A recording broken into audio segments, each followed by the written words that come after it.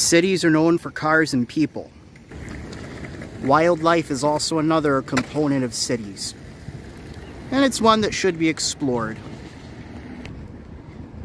There is a term for wildlife that adapts very well to urban areas, suburban areas, and otherwise densely populated areas.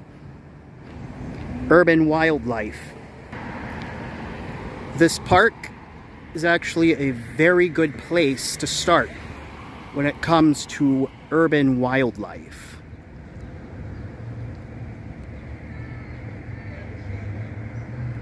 One important feature of urban parks are the trees.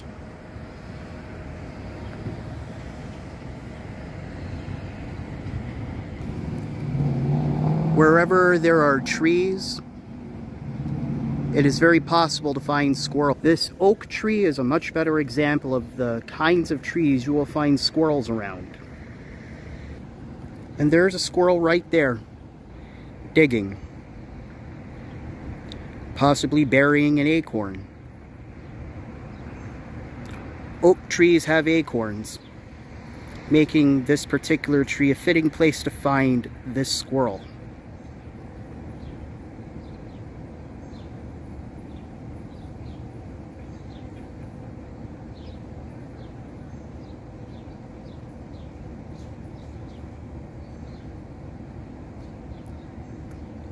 Said squirrel could be digging for acorns that were hidden much earlier in the year or last year.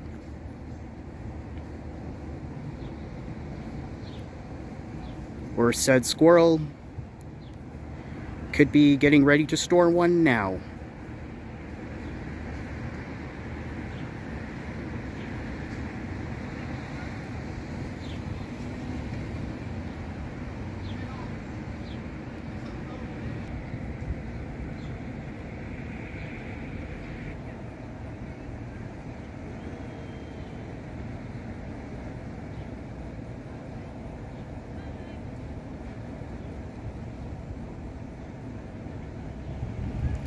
This squirrel is wild, but thanks to the oak trees in this park, it has found a good home in this park, in the middle of the city.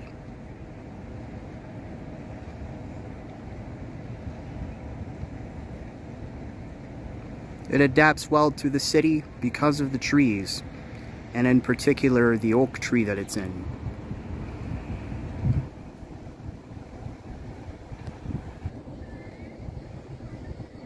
There's another squirrel. And up front, Turdus migratorius,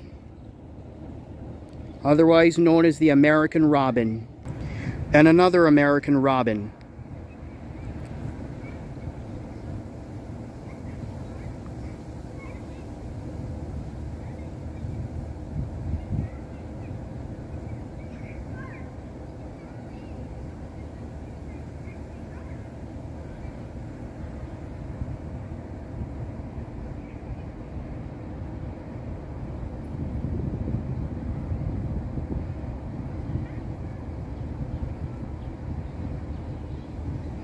It's quite fitting that there are birds hanging around this green space.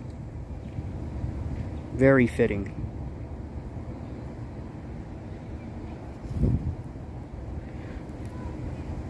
The birds can always dig for their food in the ground, whether it's worms or ants or whatever they're going to eat today.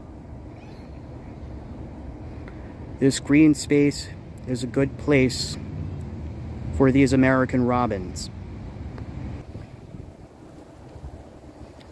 And this squirrel, sniffing around,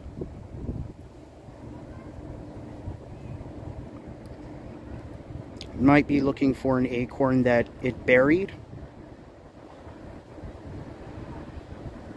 There is another aspect of urban wildlife, and that is the human impact. There is an important term to understand. It is called synanthrope. These ducks are an example of synanthropes. These are not domesticated animals.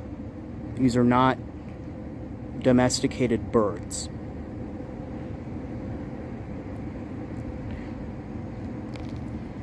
These are still wild animals.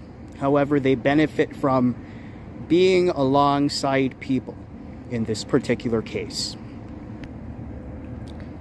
This used to be a canal. It is no longer used for industrial purposes. However, this artificial waterway built by people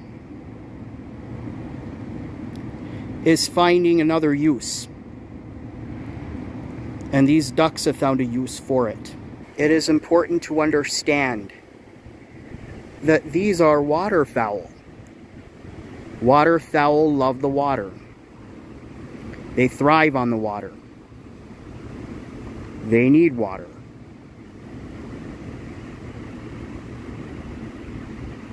Ducks, geese, swans, they are often found wherever there is fresh water. What used to be a canal, what used to be this waterway, is now a gathering place for the ducks. The ducks are benefiting from something that human beings built. It is important for ducks to be around the water and in the water.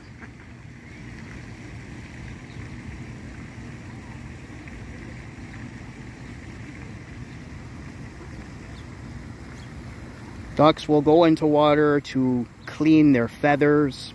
Water is a major aspect of a mallard's habitat. And in this man-made lagoon, these mallards are very much at home.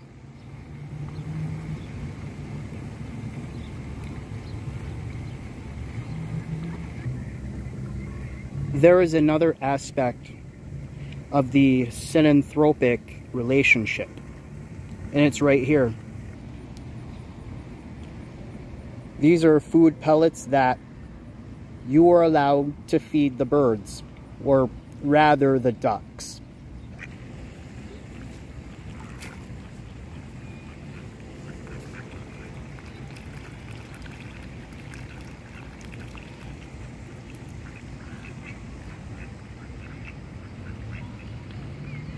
These waterfowl can certainly survive in the wild. These are wild animals. However, they do benefit from their relationship with human beings, at least in this park.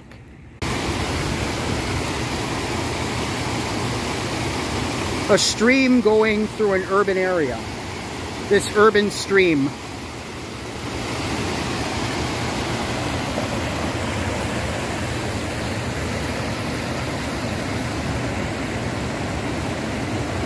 That is a water snake. Water snake is in hiding. Oh, and there's another snake.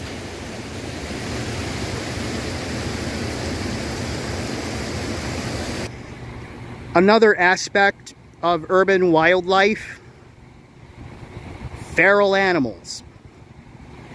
These pigeons are actually feral doves. These particular feral pigeons, they have made use of this gravel bar. They're just sitting on it.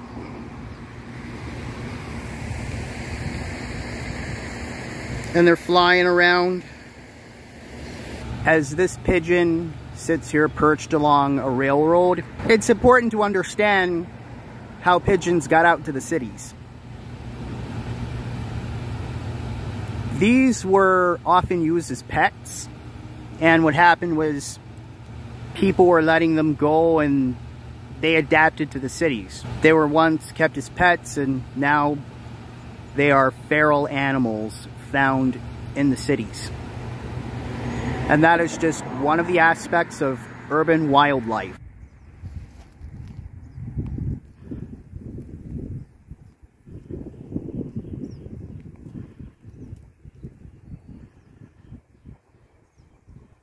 A stream flows past this urban park, and in this park and around this stream there are 2 herons. Water is part of a heron's habitat, and this stream provides that water. This stream is a fitting place to find these herons.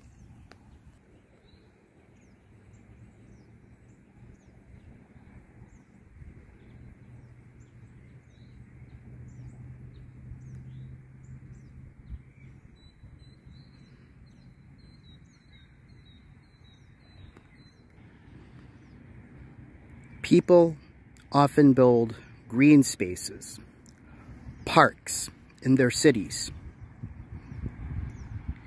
as places to gather, places to go, as a retreat.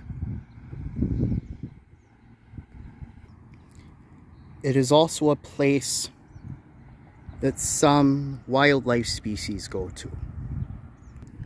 For instance, in this glistening pond in the middle of this park, there are Canada geese.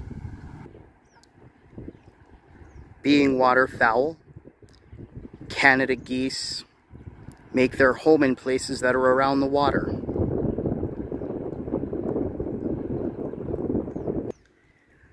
Wherever people have built ponds, Canada geese find places they can go to.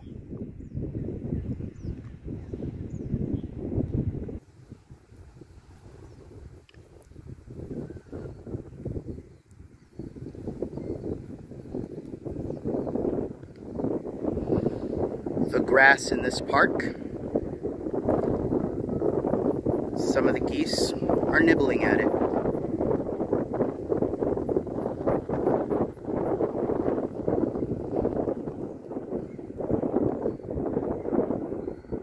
It is very common wherever there are parks and wherever there is a lot of water to find Canada geese. Canada geese are a migratory species.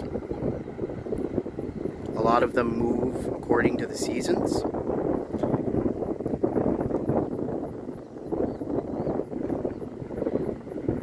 In recent times, many Canada geese are migrating less and less, but nonetheless, Canada geese migrate wherever there is water, wherever there is grass,